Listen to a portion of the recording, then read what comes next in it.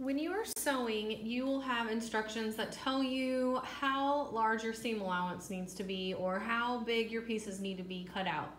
And a lot of times in sewing, measurements are done in 1/8 increments. What that means is that when you're looking at the 1-inch space on a ruler, just like right here on this first practice, you'll look at each of these markings. There's between the end of the ruler or the end of the seam gauge right here and the 1. If we count, there's 1, 2, 3, 4, 5, 6, 7, 8. So those are 8 1/8 of an inch increments right there, okay?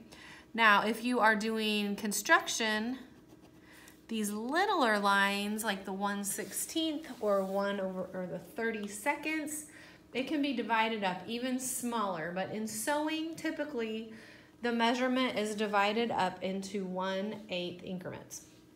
So for each of these examples, you're first gonna look right here and see what the whole number is for your inches. Well, we're starting there, that is a 1. So I don't need a whole number, so I'm going to put an X here, and I'll show you what to do on the other ones later. What you'll then do is look at this box right here, okay? So this box ends at the 1, 2, 3/8 mark. So that is my answer. Under how many inches? It is 3/8 of an inch. For the next practice, my first thing I need to do is look at this box. Where does it end? It ends between the 4 and the 5. So I'm just gonna make a note that my number is gonna start with a 4, and then I'm going to I don't need to look at the 1/8 increments here, here, or here. I only need to start counting them in this area. So I've got 1/8, 2/8, which is 1/4, 3/8, 4/8, which is 1/2, 5/8, 6/8, and the box ends at 7/8. Okay, so that's 7/8. So my answer is 4 7/8. We'll do a couple more examples here. So this one is going to be an 8. And so I've got 1/8, 1/4, 3/8, 1/2, 5/8, and 6/8. Well, when I have 6/8, 2 actually goes into 6 3 times, and 2 goes into 8 4 times. So that's going to be 3/4. So my actual measurement will be 8 3/4 inches. I forgot to label this one. That's 4 7/8 of an inch. Okay, so on your exercises that you do, you're going to start with the practice side first. You will do just as I have done here, and then you have another side after your practice one has been checked that you will do for a grade. That one I won't be checking in class. You'll be turning it in and I'll grade it separately. If you need to see more examples, you can continue watching this video. If you do not need to see any more examples, you may stop watching now.